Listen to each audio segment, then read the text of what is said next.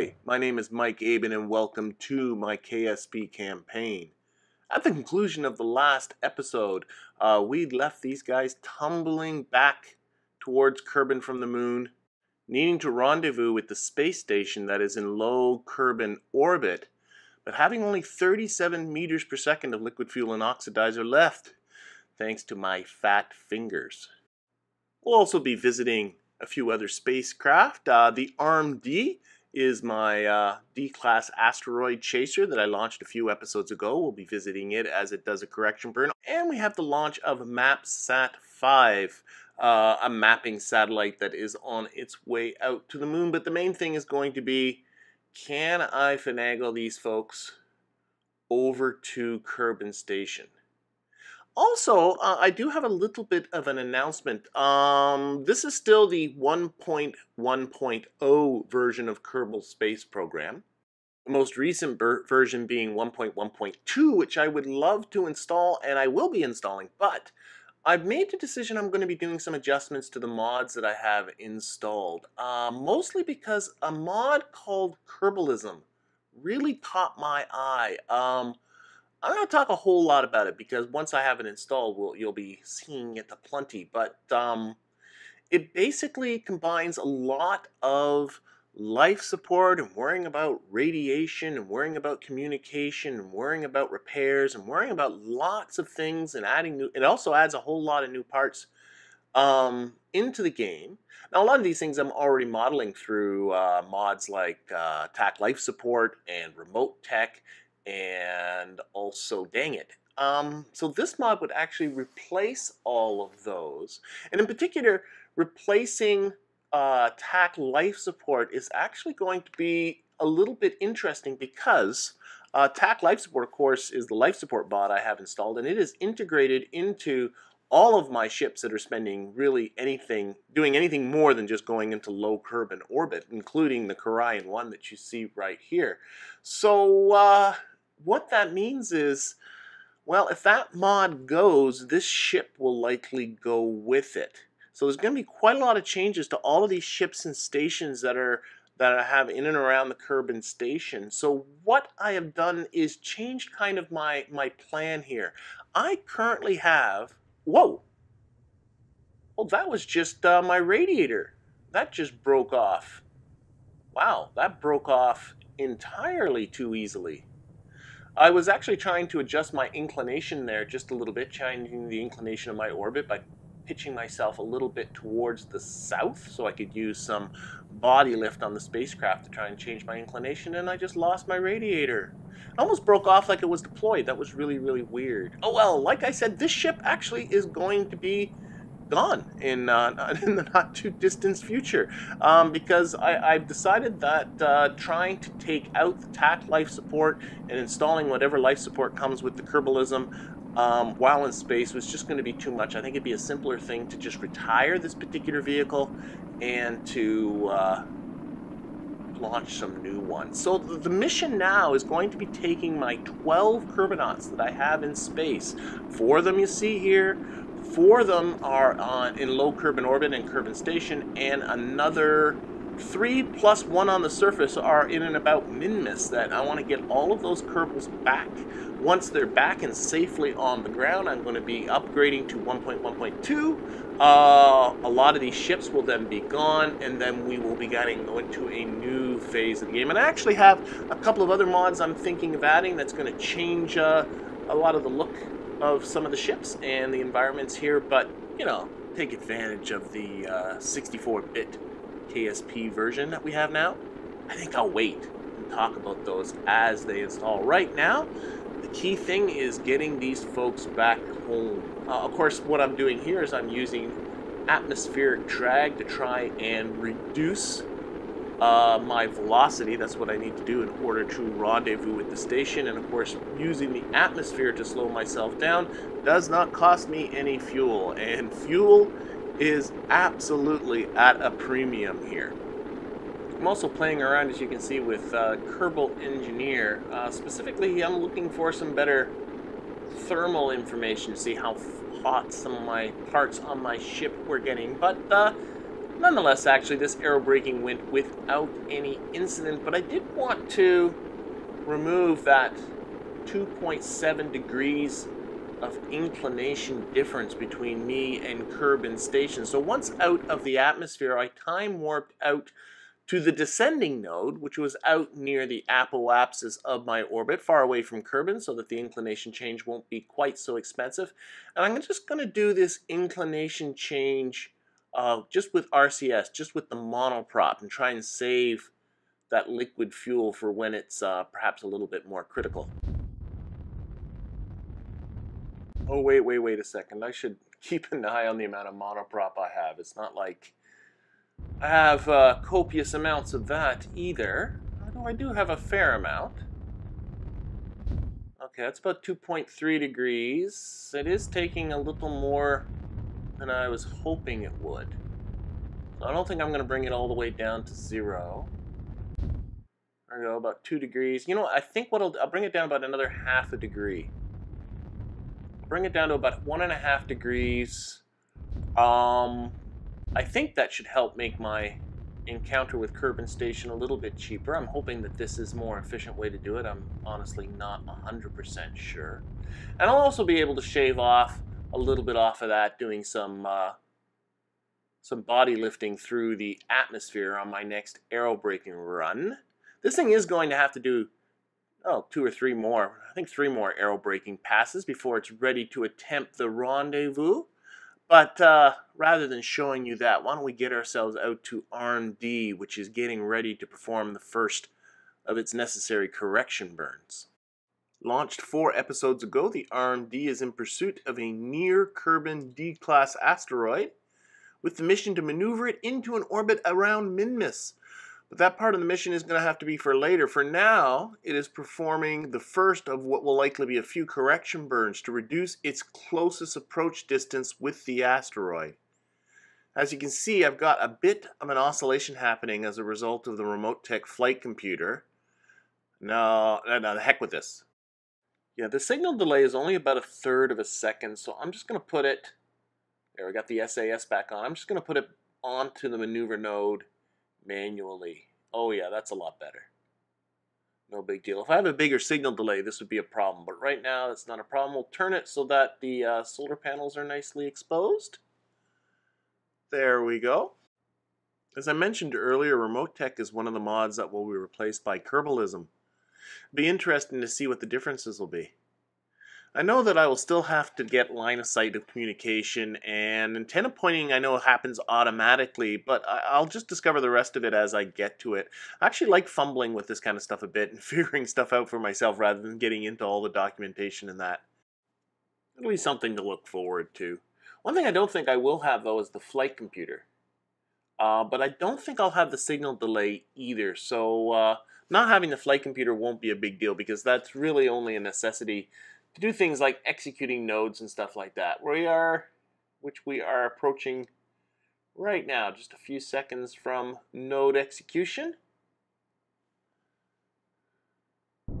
There we go. My relationship with the remote tech flight computer has certainly been a love-hate relationship for sure. There are things there's times I really love it when it works great, but when it doesn't work great, it can be really frustrating. I don't know what I think about not having that signal delay either. I mean, here where it's only about 1/3 of a second, it's no big deal, but it is kind of fun working with the signal delay, except when it comes to landing unmanned probes. That is a major pain. But anyway, our burn is just about there, and the flight computer has now switched that off. We'll put the thrust back up. I had to thrust right down because it was a really, really tiny little burn. Okay, let's take a look at what we have here. It is bouncing around a little bit. Zoom in. I don't know if you can see that, but it's just under 500 kilometers now is my closest approach. It's about 14 days from now. So what we'll do is I'll wait till I'm only a few days ahead of my closest approach, and we'll tune this a little bit more. So that's not going to be for a while yet. It won't be this episode anyway. So why don't we get ourselves back to the Kerion, which is now completing its 4th aerobraking pass. And with this path, I was able to get its apoapsis down to 265 kilometers, which means it's time to time warp out to apoapsis and get this thing into a stable orbit and start planning our rendezvous with Kerbin Station. Now the station is in a 120 kilometer orbit, so I want to raise my periapsis up to that altitude, and it's there where the two orbits are going to become together, so it's there where I'm going to be planning to have my encounter. And this is where my lack of fuel really is starting to come into play. I'm going to do this maneuver entirely just with monoprop, as it's not a particularly time-sensitive maneuver. But as you can see, this is going to take a little while, so why don't we cut towards the end of the burn, and if you take a look up at my monoprop, you can see that I have used up a significant portion of my monoprop, but I really don't see a way out of this. This had to get done. I had to get these folks down into a stable orbit and get them ready to perform the rendezvous. And as it turned out, it's going to be, they're going to have to do a few orbits before they're ready to do that rendezvous burn. So that gives me time to get to a launch. Here we have MapSat 5 on a lovely sunrise. Launch will be heading off in towards the sun, so things will be brightly lit soon enough.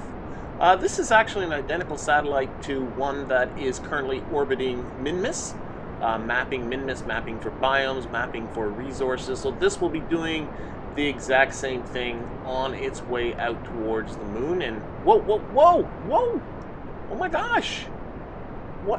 Whoa, whoa! I have completely lost. Okay, we got to cancel the script. Okay, Control C should cancel the script. There we go. Okay, I got control of the rocket back. Okay, we're coming down. So let's point up. And start thrusting up again. Oh, this thing does have a lot of delta V, you know. No, oh shoot. Okay, all that time I still had the window selected for KOS window, so I didn't have control. There we go. Let's thrust up. Oh no, I'm losing. Okay, this is done. I've lost it completely. There's no way this is getting into orbit. Okay, let's at least get away from the launch pad. Get away from the launch pad.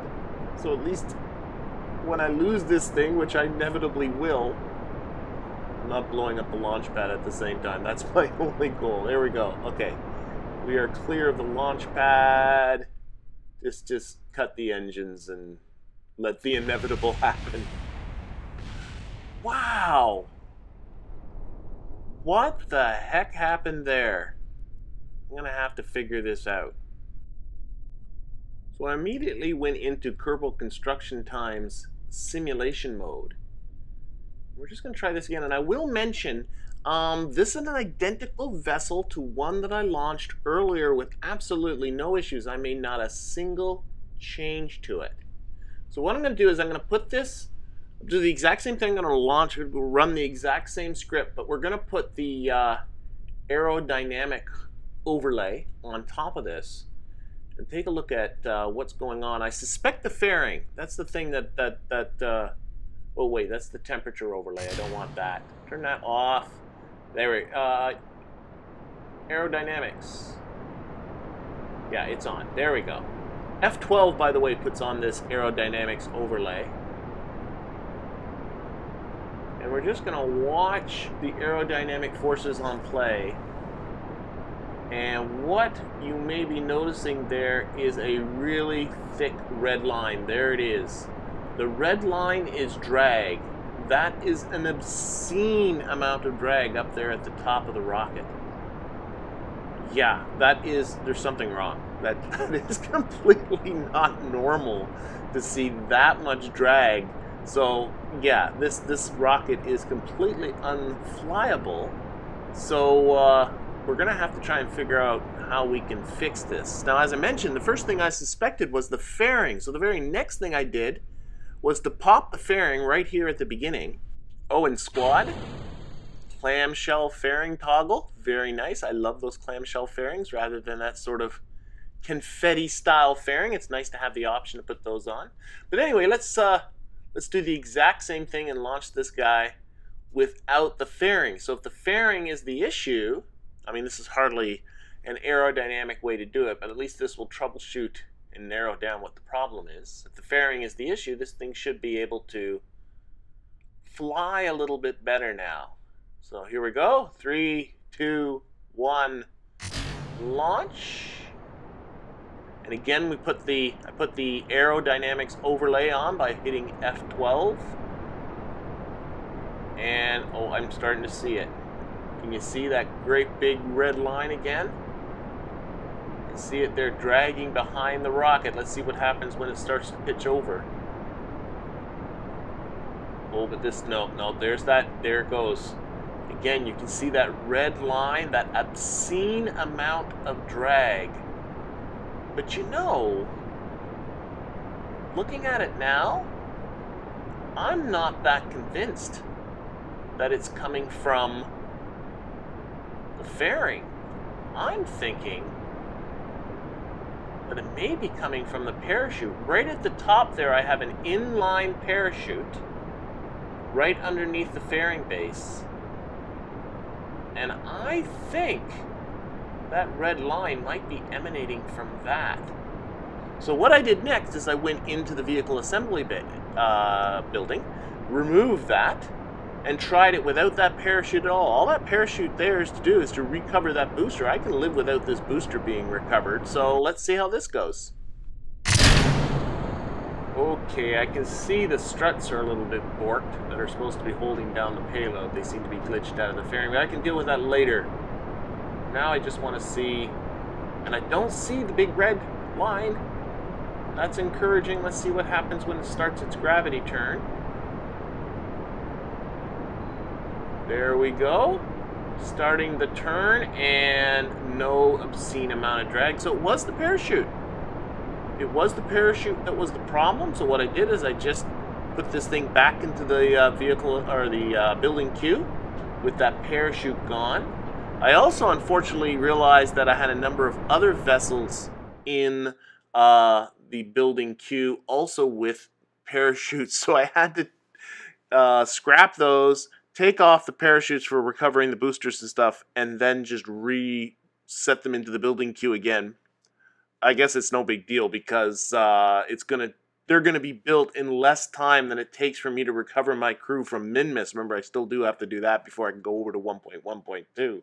So no big deal.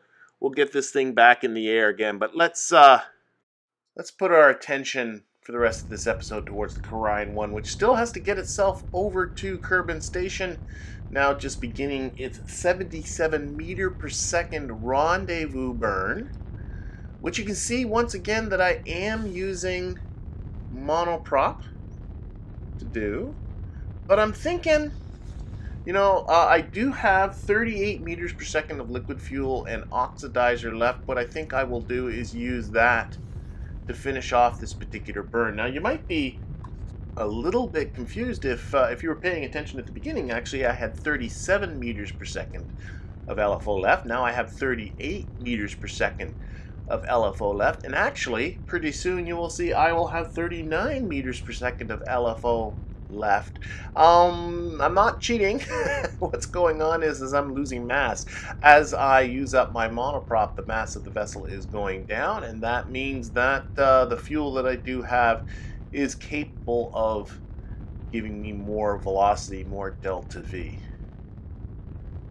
But what I think I'll do is just keep going on here with the monoprop until I have about 38 or 39 meters per second left in this burn. And then we'll use up what remains of our liquid fuel and oxidizer. And then we'll see if we have enough to get ourselves rendezvoused with the station. Taking a look there at the monoprop reserves, I am now down to about a quarter what I started with, and I still got to match orbits and velocities with the space station. Anyway, there we go. That's about 39 meters per second left in the burn. So what I will do is it's only going to take a couple of seconds to burn off this LFO. So I'll let myself get closer to the maneuver node, and then we'll burn off the rest of this liquid fuel and oxidizer. Oh, just a couple more seconds. Yeah, let's do it. Alright, that's it. And then I'm just going to switch over to map view. I'll keep this locked on the prograde vector, but I think I got it. Yeah, I got it on the prograde vector. Well, it's not on the prograde, it's on the retrograde vector, I'm sorry, but ooh, how come my nodes are nowhere near here? Well, that's a little bit strange. Let's do some puffs with the monopropellant. I mean, that is clearly not where I'm going to be doing my rendezvous, way out there. Oh, there they are. Okay. Let's see if we can not dial these in a little bit closer. And oh, they disappeared again. Oh, okay, the heck with this. No, they're not, okay, I'm not going to keep fooling around with the monoprop. I don't have that much left. I've got to be coming close when I come around to there. You know what, the heck with this. Let's set an alarm. We'll just do an orbit. We should be coming in close to the space station. I just want to see what happens when I get past these, as I expected. There we go. Okay, what's... Ooh, 7.8 kilometers.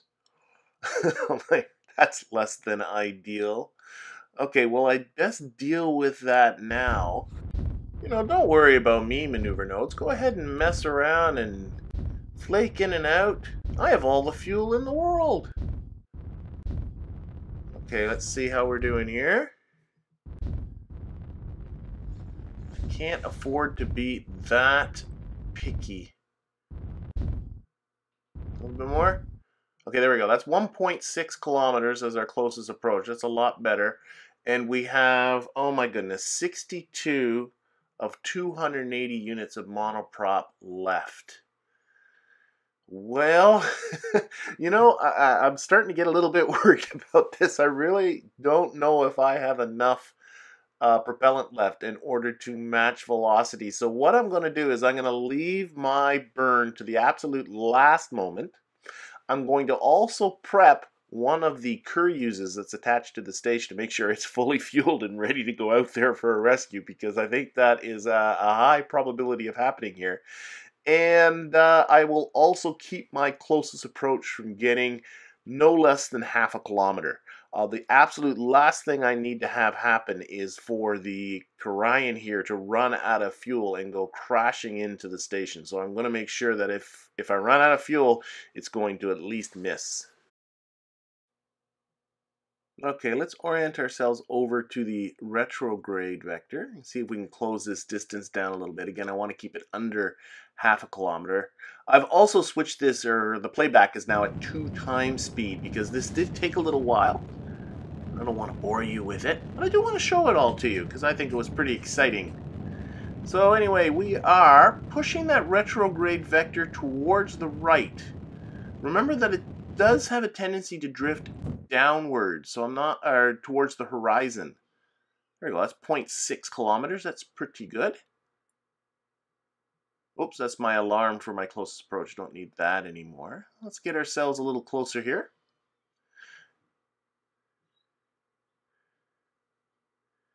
And then we'll just start killing off our relative velocity.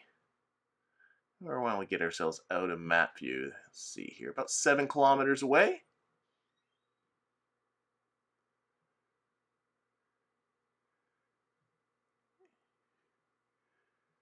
Yeah, let's start burning. Okay, so let's start trying to kill off our velocity. The idea here is to kill off as much of our velocity, leaving it to the last moment.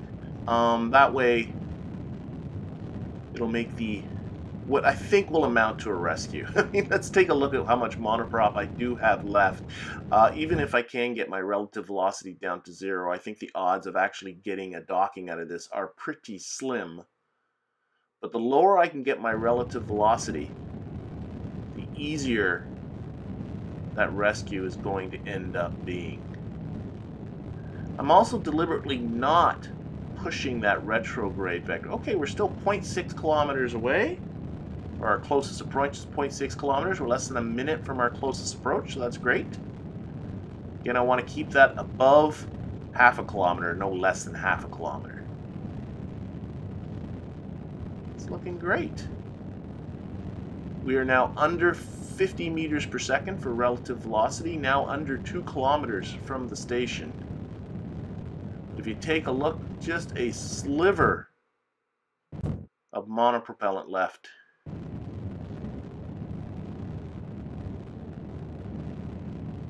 So we'll just use up the rest of this. Okay, still, yeah, our separation is still going to be fine. Getting close to about 1 kilometer away. Oh, this is it, this is it. That's it. Monoprop is done. We got it down to about 30 meters per second relative velocity. This should be all right. So let's quickly undock this Kerion. I don't have anybody in it, but it does have a probe core. So it shouldn't have any issues. Yeah, I can fly it around. It would have been bad if I couldn't fly it. But it does have a probe core hidden in there, so it should be absolutely fine. We're going to go over there and we're going to pick those guys up. And all we're going to do is actually just point ourselves straight at them. So I have the Kerion 1 now selected as a target. Oh, there it goes, blowing by. Come on, let's go get them. Burn!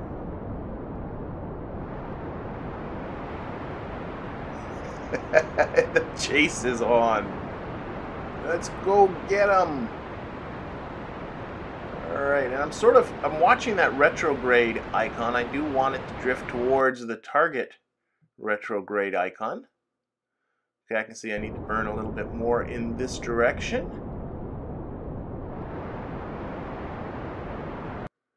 There we go.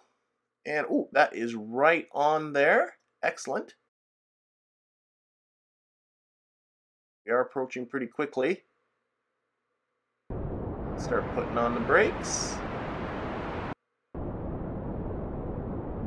Okay, now we are going to have to pick up the crew. We also are going to have to get that command capsule. That's Willman's debris. We need to bring that back because we need to get that down to Kerbin's surface in order to fulfill the needs of that contract. And we want to do this fairly quickly because all the while we're out here, we are drifting further and further away from Kerbin Station. If I end up too far away from Kerbin Station, then I might end up having to do a full orbit in order to get back to it. And, well, I'm an impatient man. Okay, we've gotten our relative velocity down to 0. We are also back down to normal speed. So I've just undocked the capsule. And then what we're going to have, I've already put Tamley in there. So she is going to orient the capsule. What is going on here? Oh, wait. I don't have the... I gotta just toggle the torque, I'm sure. There we go. All right, Tamley, let's turn the capsule around. Whoa. Yeah, so twitchy when it's just a capsule. There we go. And then we'll just dock with the capsule. And once we have these docked, we'll get over Willman and Bill. And then the very last person we're going to get over is Carol, our scientist, because Carol has to make sure to collect all of this scientific data that we have stored. Alrighty. Oh, wow. Well, there is an ugly mash of text there. Yikes. Oh, well. Well, she has her precious cargo of science. So now what we need to do is just get her over to the Kerion. Then let's check to see where the station is. Okay, by Kerbal Engineer, we're about 11 kilometers away. Yep, there is the waypoint. Let's just burn straight at it. I think we're close enough that we don't have to actually perform a rendezvous and go around the planet. Which is good. There, I can see my prograde vector coming up there on the nav ball. Okay, let's just burn straight along that prograde. Again, remember, it has a tendency to drop towards the horizon as you approach your target. Okay, there we go. That's about 50 meters per second. Let's check where we're at. Oh, 0.7 kilometers, our closest separation. We're going to be there in just a few minutes. And then it's going to be time to get these folks back down to the surface. So as we say goodbye to the Kerion 1 for the last time, I thank you for watching, and I hope to see you next time.